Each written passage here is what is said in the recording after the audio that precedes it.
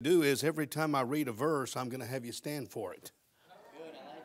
Amen. I mean, if we read them to start off with, we might need to just do it. Keep this bunch awake. Amen. Well, if you have your Bibles, look with me to the book of John in the 12th chapter. Go ahead and stand with me in respect to God's word as we get the blood flowing up to the brain. Amen. John chapter number 12. And just going to pick off where Brother Ed left us there with this New Testament message on that same theme. John chapter 12, we're going to pick it up in verse number 23. And Jesus answered them, saying, The hour is come that the Son of Man should be glorified. Verily, verily, I say unto you, except a corn of wheat fall into the ground and die, it abideth alone. But if it die, it bringeth forth much fruit. He that loveth his life shall lose it, and he that hateth his life for in this world shall keep it unto life eternal. If any man serve me, let him follow me, and where I am, there shall also my servant be. If any man serve me, him will my Father honor. Isn't that a beautiful verse? Yeah. Amen. I'm going to preach a message this afternoon entitled, Life in This World. Life in This World. You know that we all have to live in this world, don't we? And there's a song that reminds us this world is not our home, but it's not. And really, we don't do a lot of preaching on it. But listen, things that you do, the way you live your life here on this earth is going to determine some special privileges that you have in the millennial reign of Christ. And you're going to take some things, some dedications and things that you said no to and yes to. You're going to take them into this next life there. And so it's important that we just grasp these spiritual truths, really, that are going to make a difference in this life and also the life to come. Amen? Let's pray together, shall we? Father, we pray you'll bless the time together. Thank you for the good admonition from Brother Ed, and bless this passage to our hearts and lives. We ask it all in Jesus' name. Amen. Go ahead and be seated, all right? Thank you so much for standing with me here. John chapter number 12. I want you to notice in John chapter 12, verse number 23 again. And Jesus answered them, saying, The hour is come that the Son should be glorified. And you know, the Lord Jesus, he illustrates what he just said with an illustration from nature. Charles Spurgeon said, if a preacher will just study the natural sciences, he will never lack for an illustration. Yeah. You know, there's so many things in the natural world that we have that we can make a spiritual application to. For instance, planting. Men have been planting and growing crops the same way, going all the way back to Adam. The basic idea of putting a seed into the ground. That has never changed. Now, the magnitude in how we do it has changed. But the basic idea for something to grow, you got to put a seed in the ground. Amen. And then you have to cover it up with soil. And so you can help build your soil. And then with rain and sunshine, that seed is going to sprout, roots down below and upward, breaks through that soil. It's amazing to me how a tender plant can work its way through the hard soil and grow. So he is illustrating really what's happening in the life of Christ in these verses. Verily I say unto you, except a corn of wheat fall into the ground and die, it abideth alone, but if it die, it bringeth forth much fruit. And he'll be glorified in his person. He'll be glorified in his place. Jesus is going to be glorified in his ministry. He's going to be glorified in his death and burial and resurrection. Amen. And he's using the illustration of a corn of wheat die. I remember, I think it was last year, a preacher friend of mine asked me to preach at a cornhole tournament. It was all men that were there, and they probably had about 60, 70 people that were participating in this cornhole tournament. And he asked me to preach at it. And I said, Lord, what in the world am I going to preach to these men? Really, they're just going to be listening to me while they're waiting to play cornhole. And what can I do? So I started meditating on it and thinking about it. And the Lord gave me a message entitled, The Gospel According to Cornhole. Man, when I introduced that title, you told about some heads popping up like, what in the world is this preacher about to say? But there's so many things about nature that are just absolutely fascinating. How many of you have ever planted beans before, huh? Beans, if I'm not mistaken, beans grow from left to right. That's the way they grow around the pole, from left to right. If you was to unwind it and wound it up from right to left, it's going to die in 3 days. The way everything is harvested, seeds always produce in numbers of 2, in even numbers. When seeds are, whether it's a flower or whether it's a fruit or whatever it is, they always produce in even numbers. Amen. And I've talked about the gospel according to cornhole. Amen. You explain the basic game of cornhole.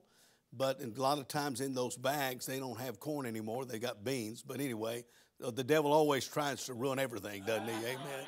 Amen. But that corn, that kernel has to go into the ground and die. And when it dies, then it can spring forth. Amen. And a plant can grow. It's once been said, you can count the seeds in an apple, but you cannot count the apples in a seed. And because the Lord Jesus Christ died on the cross, shed his blood, and rose from the grave, many, many hundreds and thousands of people will live for all eternity because somebody, symbolized the corn of wheat, went into the ground and died and came alive again, and we have a chance to be saved. Amen? Amen? So he's giving that illustration in this passage here, but if it die, it bringeth forth much fruit. His glorious resurrection brings forth blessed results, redemption for sinners, eternal salvation. Amen? Look at verse 25. Jesus is teaching believers something about life and life in this world. And he's teaching us something about after salvation, after salvation with 4 powerful words. And here are the 4 words that we want to kind of concentrate on this afternoon. The word love and lose. The word love and lose. And then the word hate and keep. Look at verse 25.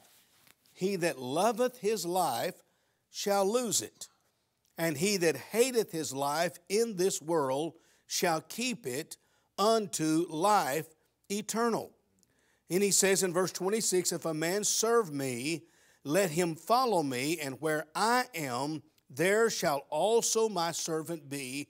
If any man serve me, him will my Father honor.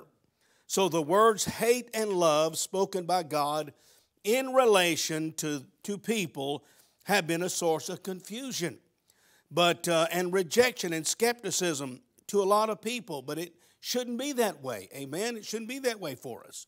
So we're going to take a look at verse number 26 in reverse and try to make it help us, allow it to help us. The Father's honor is to those that serve. Amen? That's pretty simple to understand. The Father's honor is to those that serve. And those that serve, they serve because they follow. So there's an unpopular requirement to those who truly follow the Lord. And we're going to go back to verse number 25 to see what it says. He says this, here it is again. He that loveth his life shall lose it.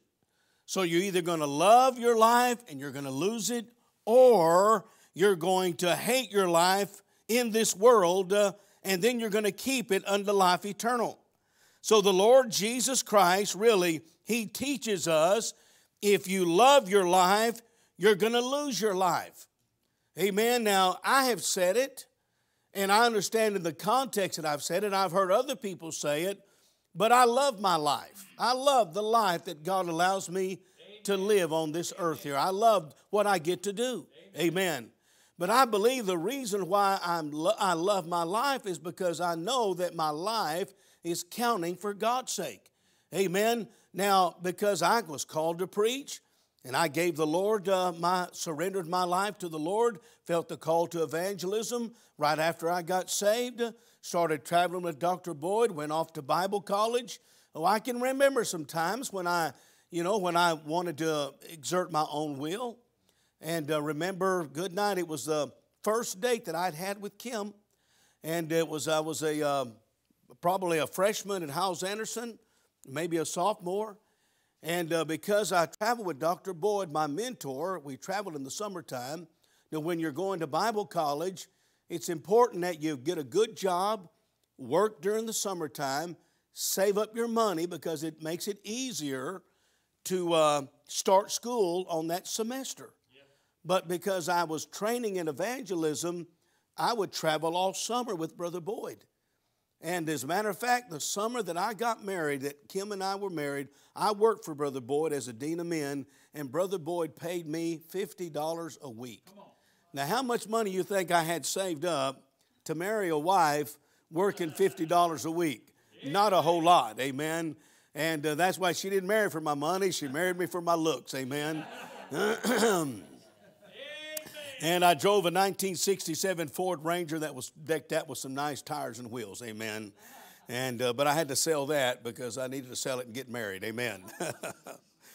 But I remember, listen, I just had, and that one evening there at a Joe Boyd banquet, we used to have those at Howes Anderson where we would recruit preacher boys to travel in the summertime.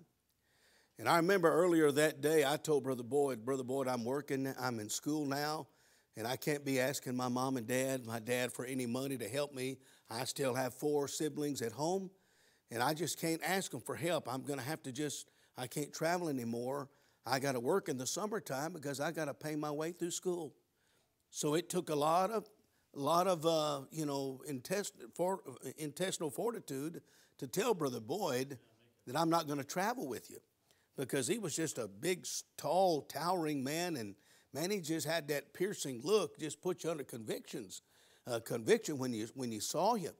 And there I was as a little old puny, squeaky voice preacher boy saying, Brother Boyd, I can't travel with you anymore. He didn't say much, but he said something while he was preaching. And so there we were, probably about 400 people in that banquet area. And Dr. Boyd said, he's talking about traveling with me. And he said, now Oliver's not going to travel. And then he quoted a verse. He said, and Oliver has forsaken me for this present paycheck. And he was alluding to that verse that, that Paul said about Demas. Demas hath forsaken me for this present world. But he said, and Oliver has forsaken me for this present paycheck. He said that out loud in his sermon. Everybody laughed like y'all did. And I don't remember if Kim laughed, but I didn't laugh. Man, it put me under conviction. And boy, I remember Brother Boyd preached, and what I did was I'd taken my life back into my own hands. I'd given my life to the Lord. I said, I'm an evangelist. I'm going to travel. I'm going to learn this. I want to make a difference. And I'd taken my life back. I was trying to do the easy route. I mean, listen, nobody wanted to hire me because every time I had to say, I'm going to work for you during this school year, and then I'm done. I'm quitting because I'm traveling in the summertime. And it was just like that. I'm going to work for you, but when the end of school comes, I'm done. I'm going to travel. And boy, it got tough. But I told Brother Boyd that, and man, I remember after people laughed, he said that, everybody laughed. But while he was preaching, I felt under such deep conviction. And I just said, dear God, what in the world have I done? I know what you've called me to do. I know what you want me to be. And here I am, I've taken my life back. And I said, I am so sorry. When Brother Boyd gave the invitation, I was the first one down the aisle. And Kim came right behind me, was praying for me to do the will of God. Now, I believe with all of my heart, listen to me now. I believe with all of my heart that I am here today. And I have what I have the privilege to do today because of that night. You see, if you love your life, in this world, you're going to lose it. That's right. But if you hate your life, then you're going to gain it. You're going to love it. And that is the principle that Jesus is laying out before us. That is his teaching. The Lord Jesus taught if you love your life, you're going to lose your life. But if you hate your life in this world, you're going to keep it unto life eternal. Isn't that amazing? Every single one of us have that opportunity. Amen. Now, is this teaching directed to preachers, to deacons? Or is it general teaching?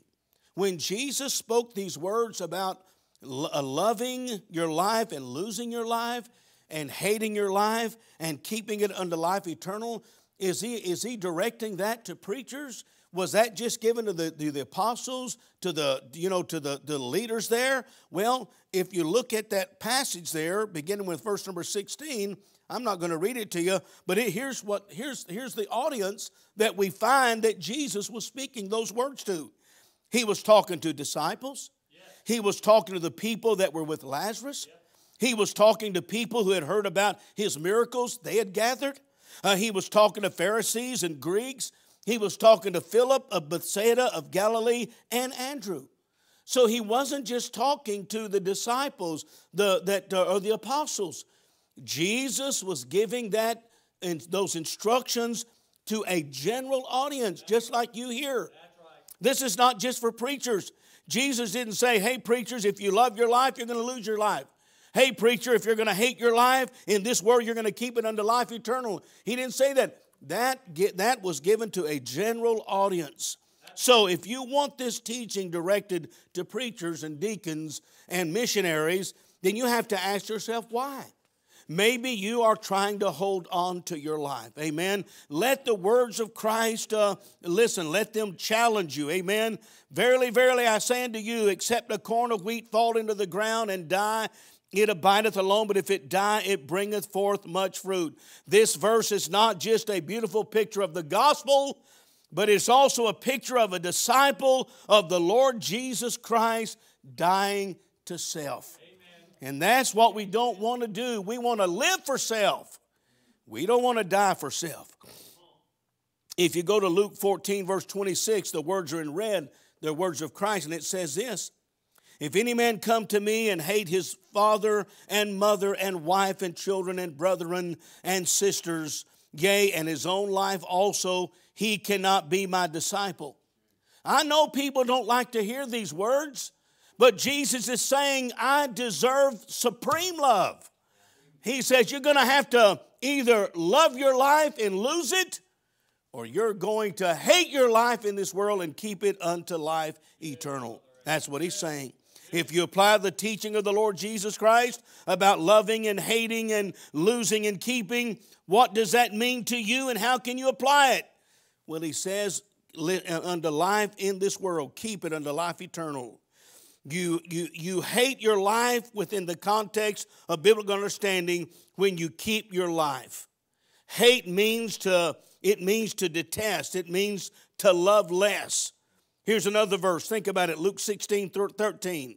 No servant can serve two masters, for either he will hate the one and love the other, or else he will hold to the one and despise the other. Ye cannot serve God and mammon. Listen to these verses here. Brother Ed mentioned these already, but 1 John 2:15, love not the world. Listen, we cannot be in love with this world. This world is passing off the scene. We want you to grab a hold of the things that are eternal. There's something better on the other side, and that's what we want for you. Love not the world, neither the things that are in the world. If any man love the world, the love of the Father is not in him. For all that is in the world, the lust of the flesh and the lust of the eyes and the pride of life, is not of the Father, but is of the world. Listen to this verse here from James chapter 4, verse 4. Ye adulterers and adulteresses. He is not talking about men that committed adultery with a woman or vice versa. This is a spiritual application. Ye adulterers and adulteresses, know ye not that the friendship of the world is enmity with God?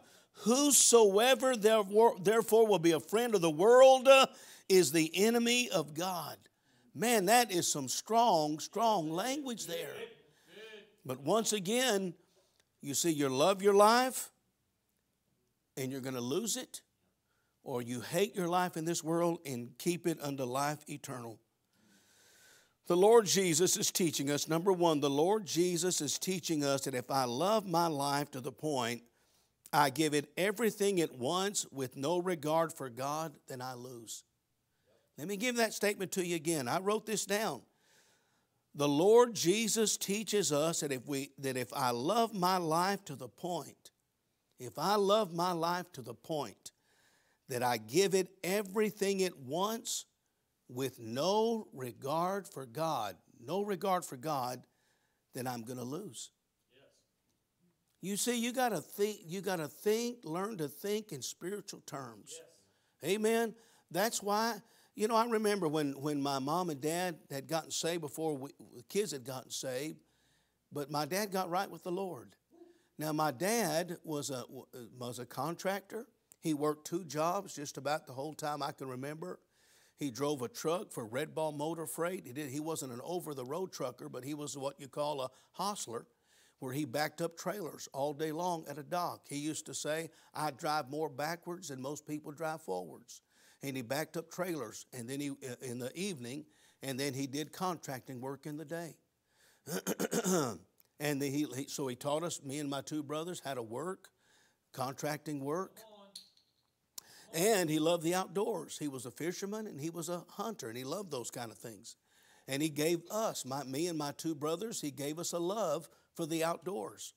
And I remember some of the most precious time running trot lines with my dad and my uncles, my cousins and my brothers. And man, laying them, there was a creek called Cedar Creek, and there was a little channel that ran through there, and we'd run those trot lines, and man, it was just wonderful. We'd catch all kinds of fish, clean them up, and have a fish fry. When my dad got committed, he didn't stop fishing, but he just stopped fishing on Sunday. He didn't stop hunting. He just stopped hunting on Sunday. So you see, if the Lord Jesus is teaching us, if I love my life to the point that I give it everything it wants with no regard for God, then I'm going to lose. I give earthly ease over heavenly hardships. There's some things about the Christian life, it's just hard. There are just things that we just do that are just hard. It's hard because it's spiritual work. I'm telling you, the hardest work you will ever do in the Christian life is the work of prayer. Because prayer, there is no flesh in it at all. As a matter of fact, you have to sacrifice flesh to pray. Because you can work, you can always do something. So I give earthly ease, I give in to earthly ease over heavenly hardships. I give in to earthly pleasure over heavenly posture. I give in to earthly comfort over heavenly contentment. So the first thing is, the Lord Jesus teaches us that if I love my life to the point that I give my life everything it wants with no regard for God, then I'm the big loser. But he says in return, the Lord Jesus teaches us that if I hate my life to the point that I deny everything my flesh craves, or maybe not even everything, but most things, with no regard for me, then I win. I know this sounds kind of ridiculous, but listen, it's what the Bible says, and Paul is a good example to look to. But what things were gained to me, those I counted loss for Christ. Yea, doubtless I count all things but loss for the excellency of the knowledge of Christ Jesus my Lord, for whom I have suffered the loss of all things, and do count them but dung, that I may win Christ. We must count some worldly gains as loss if we are going to serve Christ. Amen. But the truth is, do we really lose anything when we give it to Jesus? Do we really lose anything? We don't lose anything. Amen. Absolutely nothing. And we know that the Son of God has come and hath given us an understanding that we may know Him that is true, and we are in Him that is true, even in His Son, Jesus Christ. This is the true God and eternal life. Listen to this beautiful verse, Romans 14:17. For the kingdom of God is not meat and drink, but righteousness and peace and joy in the Holy Ghost. Isn't it wonderful? And then here's number 3. Think about this. Number 1, remember what it was? The Lord Jesus teaches that if I love my life to the point I give it everything it wants with no regard for God, I lose. Point number 2, the Lord Jesus teaches us that if I hate my life to the point I deny everything that the flesh craves with no regard for me, I win. Well, here's the third point. Who knows more about life than the Lord Jesus? Amen. Who knows more about my happiness, my fulfillment, my satisfaction? Who knows more about that than the Lord Jesus? He knows about it. Amen. He made us. He knows us. And what does He say about my life lived on this earth?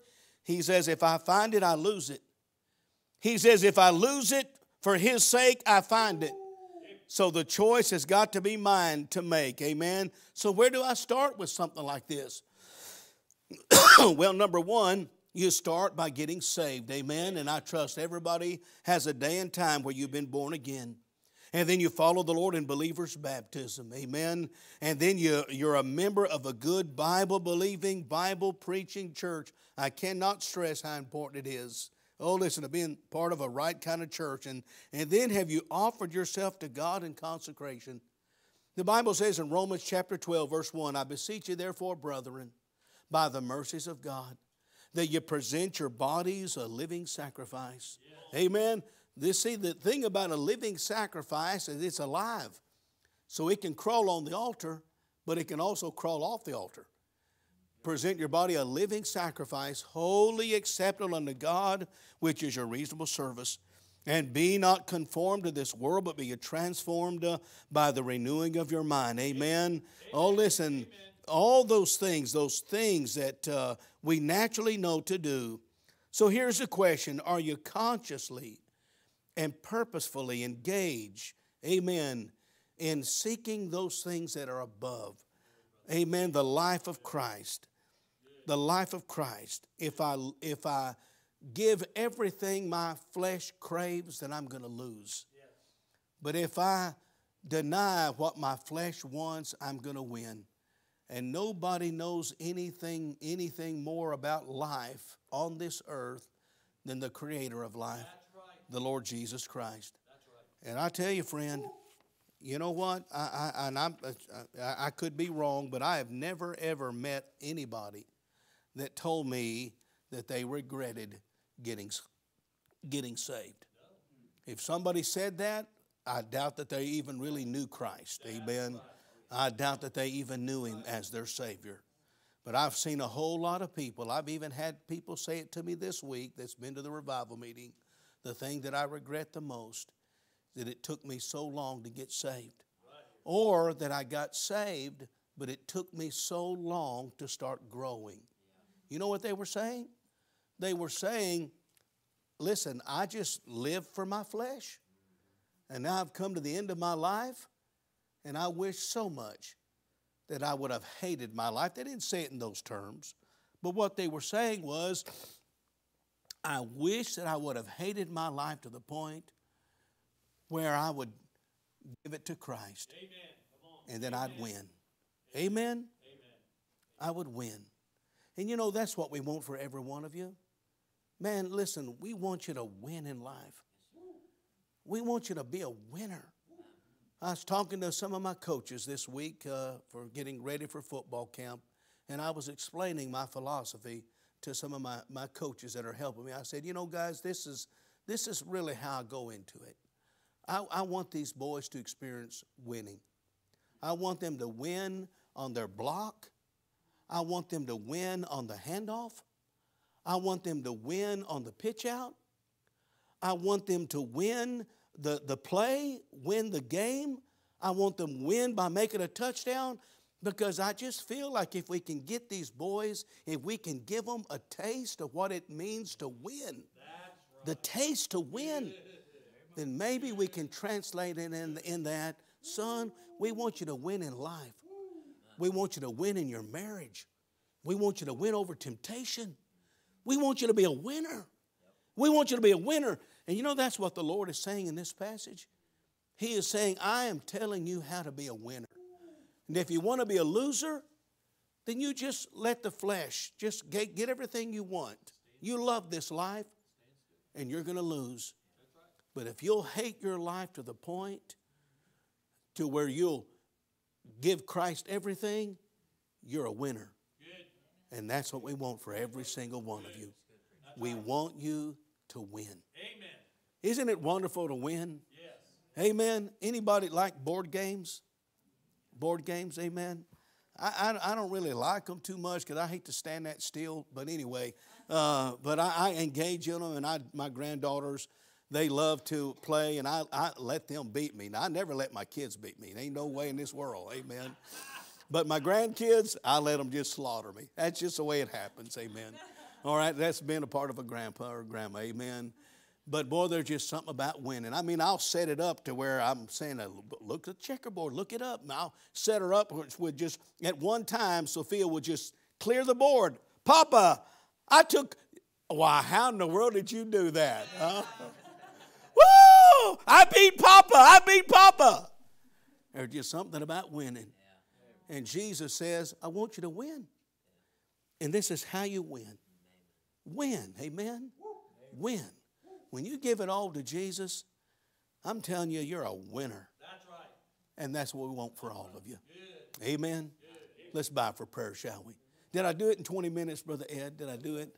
All right. Amen. Let's stand together, shall we? Oh, praise the Lord.